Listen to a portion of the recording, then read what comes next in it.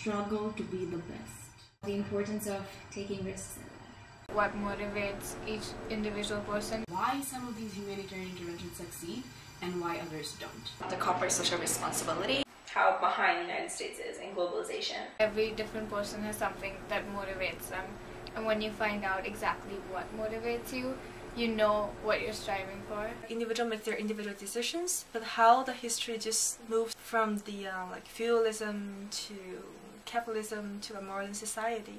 It seems like a linear path, but individuals living in society, they don't necessarily possess that mentality, but how everything comes together is very fascinating. There are all these people making these decisions, and none of them are affected by the decisions that they're making. So they kind of just sit back and say, hey, this is what is going to happen. These are the policies to the teachers, to the administrators, to the school districts. But none of them are teachers, none of them are administrators, and none of them are actually in the classroom seeing what's happening to these kids and how so many of them are not going to college and how so many of them are dropping out. And it's awful. I deal with a lot of images and a lot of statistics about people dead and dying. So it makes me think a lot about what I will do in my life. What if I were to die at this moment and I haven't made a real contribution? So if I were to think about an anecdote, it would be, I would forever and always do a job where I can go to bed at night, close my eyes, and feel like if I were to die at that moment, I would be happy with it. So having a greater understanding of why evolutionarily we are susceptible to certain things. Why do infants get jaundice instead of just immediately treating it? Things like that. Understanding the reasons behind, what's going on will help us treat it more efficiently. I actually started wearing a hijab about 6 months back.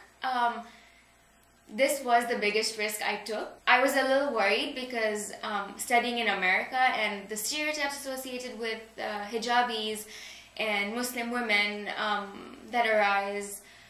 But I felt like it was something that I wanted to do, and nothing was going to stop me. I haven't really faced any sort of discrimination, or I don't feel different than I did back in the day, so I'm really, really great I took this risk.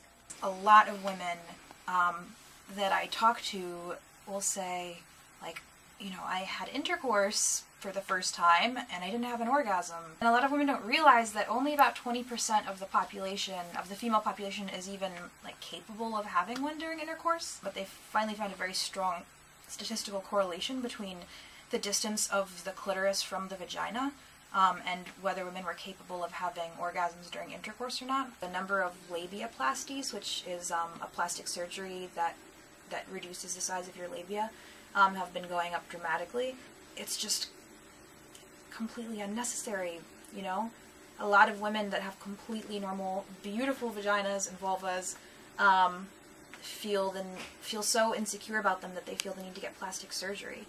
French macarons.